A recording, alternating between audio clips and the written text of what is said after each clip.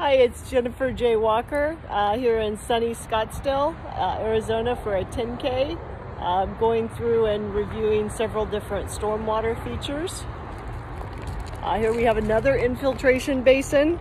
You can see there's some maintenance that needs to occur. We've got some erosion going on. There's also some accumulated sediment. There's a loss of rocks on the side slope. I'd also rather see the vegetation a little bit less pruned so that if it's native vegetation, we get the benefits of the aesthetics and also blooming in terms of habitat value for pollinators.